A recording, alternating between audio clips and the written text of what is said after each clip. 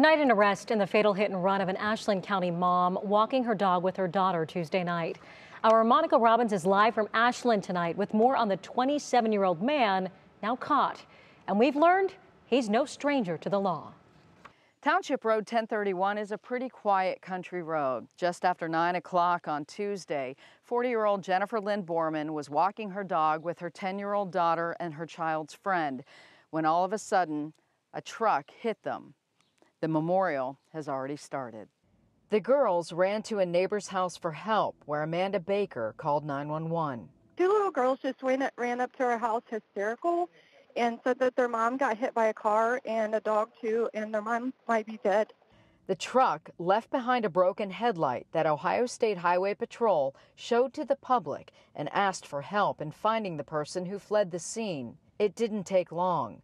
24 hours later, a tip call led them to the Ashland residence of 27-year-old Christopher McAndrew, who was arrested without incident and charged with leaving the scene of a crash, hit, skip, and aggravated vehicular homicide.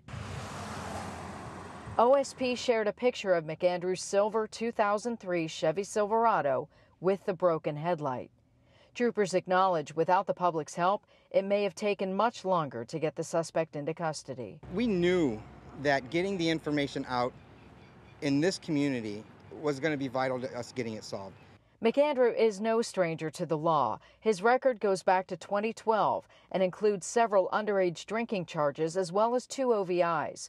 He was also just released from prison in December after serving 3 years for unlawful sexual conduct with a minor in 2015 and domestic violence in 2017. McAndrew is currently being held in the Ashland County Jail, awaiting a court appearance to be scheduled. And police tell me the 2 girls, both of whom were taken to the hospital, one with minor injuries, they're both going to be okay physically, but you can imagine everything they've gone through in that night on Tuesday is going to take a long time to get over. A GoFundMe page was also set up for Boreman, and they've already collected more than $8,000. They were only asking for $1,000 to help with funeral expenses, but that money will go take care of the 2 girls, little ones that Boreman left behind. In Ashland, Monica Robbins, 3 News. Thinking of those 2 little girls tonight. Monica, thank you so much.